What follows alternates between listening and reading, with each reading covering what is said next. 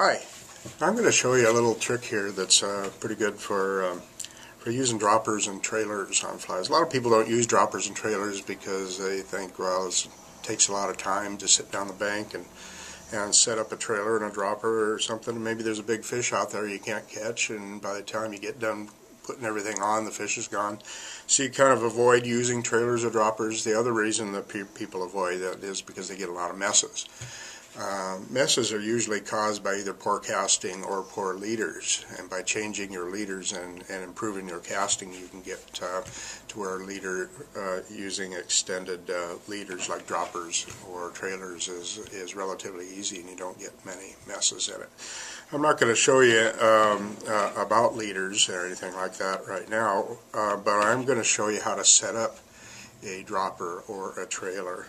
Now, droppers, the difference between a dropper and a trailer, of course, is the trailer is usually an emerger or a second dry fly that is added to the dry fly that you're using. And you're using that fly as a point fly, and the point fly is giving you the identification or location on the water where the emerger would be, because you're not going to see the emerger.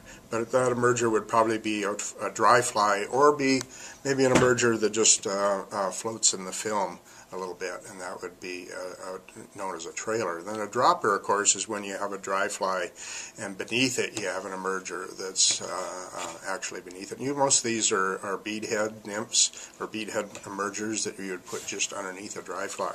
You don't want that beadhead to be so heavy that it would pull your dry fly down. So you're not trying to nymph with this setup. You're not trying to get the fly way down there or anything.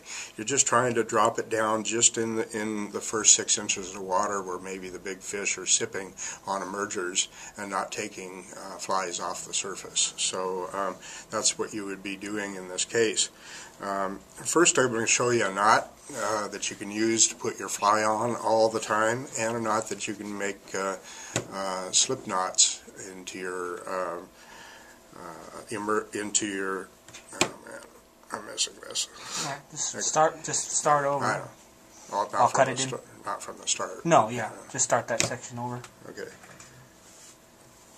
This is what you would be using for your dropper or trailer. This particular knot is a slip knot, so that you can actually attach it to your lead fly in the bend of the hook easily and quickly.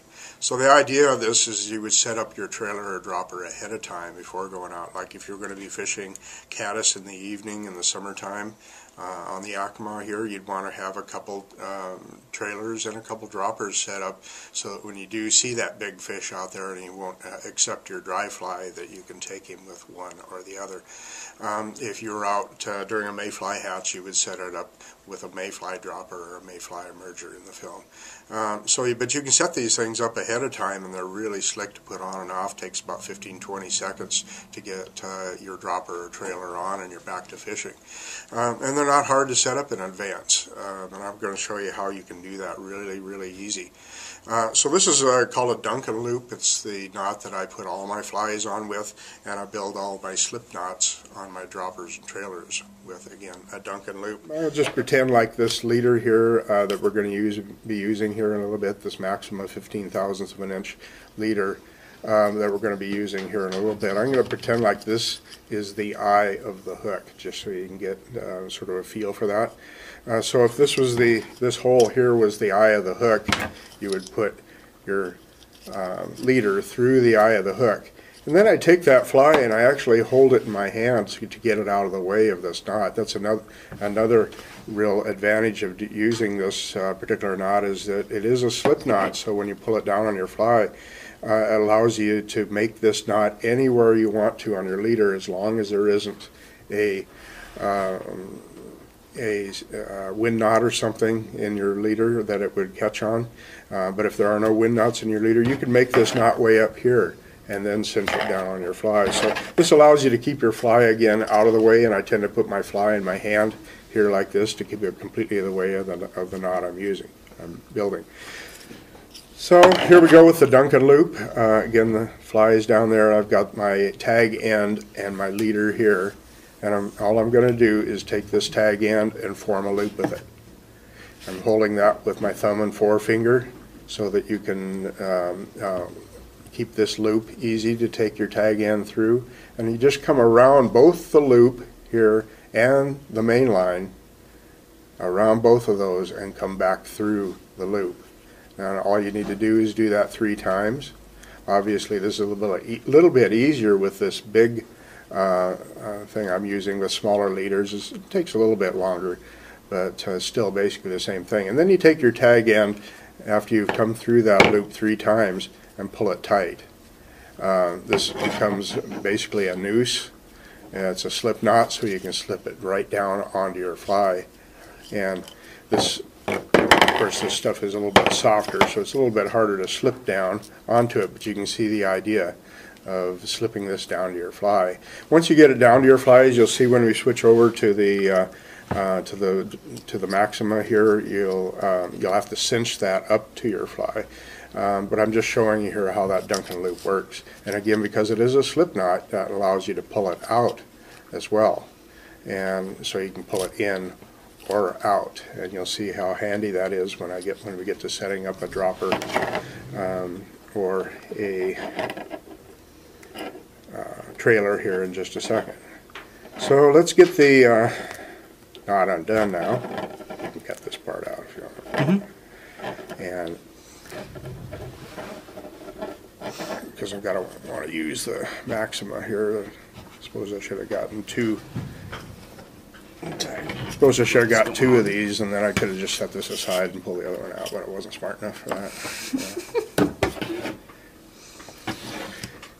Okay, now let's get rid of this, and we're going to pull out some dark material. This is that Chameleon Maxima. It's a really dark, stiff material. And I wouldn't be using this for a dropper or a trailer, but again, I want you to be able to see what's going on. So we have a white surface here.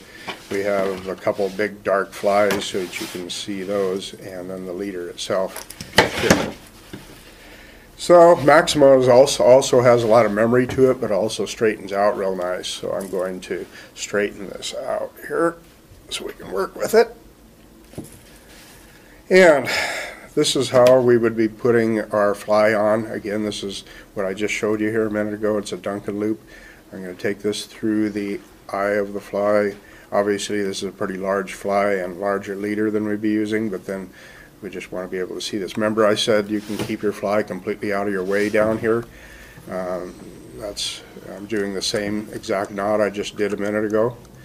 So this is called the Duncan loop, where you need about 3 or 4 inches or more of tag end down here, and you just create a loop with that tag end. Then you come around the main line and the loop and go through that loop 3 times.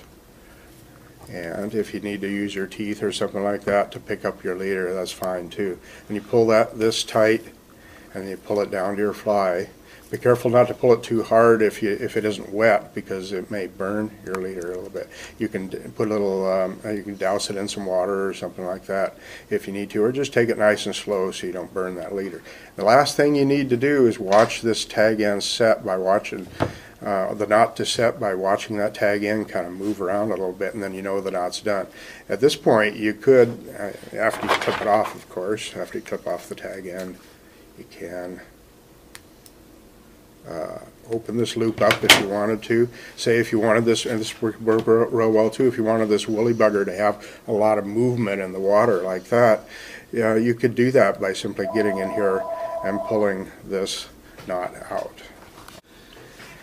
Now at this point, of course, this knot can be pulled out a little bit, and this is good if you wanted to have your fly to have a lot of action, like this streamer. If you were fishing this streamer, notice how this fly has freedom to move around a lot more because it's on a loop. And also, if a fish was to hit it real hard and this was underwater, the knot was underwater, it would act as a shock absorber too. So it's a great knot to use with streamers. But that's not what we're talking about here. What we are talking about is putting your fly on using a Duncan loop. Now the trick would be to figure out how to do a dropper or a trailer from this point. Here's our lead fly. We're just again pretending here. Although you can have a second fly or a trailer behind a streamer, and sometimes we do that where you have this would be your lead fly and you'd run a nymph beyond it, and that's done sometimes as a trailer system. But what we're doing here, this would be we're pretending that this is our lead fly, and then we're pretending that this is our emerger that would be fishing as a beadhead emerger underneath our lead fly, or as an emerger in the film, or a second dry fly as a trailer just beyond our lead fly. And we're going to, I'll do it that way or not, cut. What? I just thought of something that I might want to do. Okay. Want to tie that might one save on? Some time. Might just save some time by pretending this is our lead fly instead of pretending this one through. Now you can pull this knot out, and that's something we do with streamers quite a bit. Is you take this knot and pull it out a little bit and create a little loop. And as you're fishing this thing, it gives this thing the freedom to move around a little bit, so you're going to have some freer action with the fly.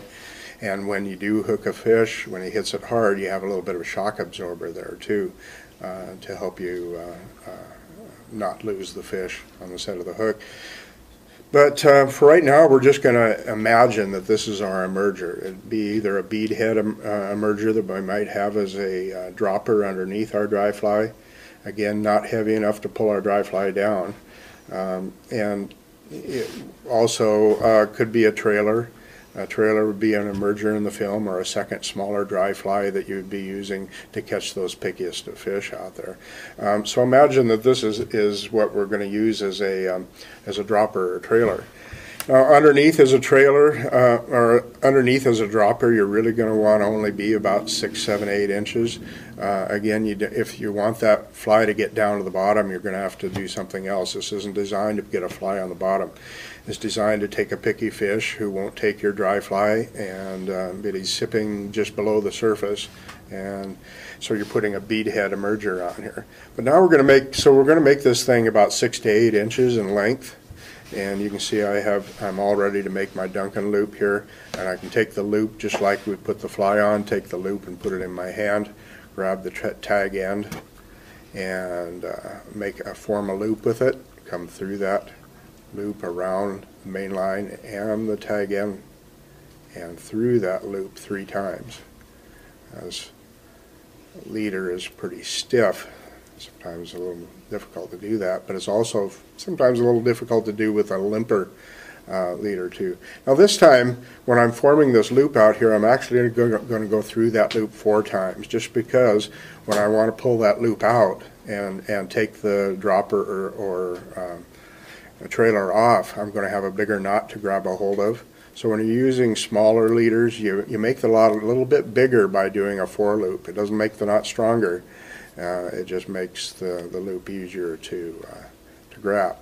So here I am putting it through for the 4th time. I could have left myself a little bit more tag end to do this easier with, but I didn't. Now we have a 4-loop Duncan loop. We're going to pull that semi-tight.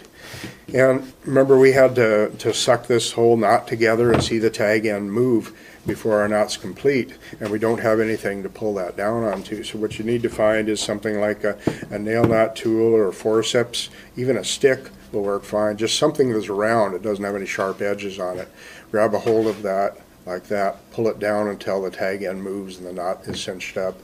Then you can bring this knot out like this, and we'll cut the tag end off of that.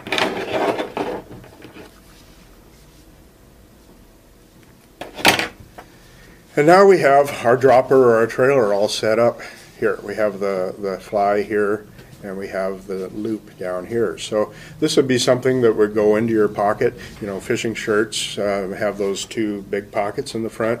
In one of those pockets you should have your droppers, the little beadhead emergers of whatever bug you're trying to imitate that day. And over here you might have your trailers, little emergers or smaller dry flies that'll be in the film. And again, you have your lead fly here. This is your lead fly that you're using.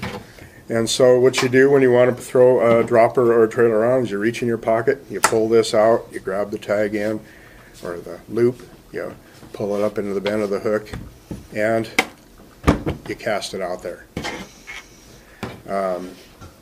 This, of course, is the same thing you would do with your trailer or dropper. So the trailers you can make anywhere from, say, 10 inches to probably 16 inches, something like that. If you get any bigger than that, you're going to have trouble turning the second fly over, and so you can turn the second fly over easier. So you don't want to make it too darn long. You don't want to make it real short either, or they'll see your lead fly at the same time they see your other offering. And so you got to, but if in a dropper, you're probably not going to go more than 6 or 8 inches, probably about like that. And it'll be sitting underneath there, and hopefully that big fish that you're trying to catch will see the little emerger and take it, and you'll either see the fish take it or you'll see your lead fly go down, in which case you would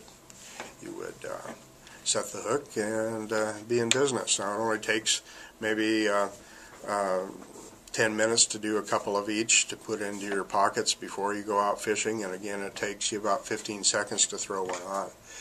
So that makes droppers and trailers really easy to use, and you're going to be using them more, and because you're going to be using droppers and trailers more, you're going to be catching more fish, and that's the whole name of the game. So.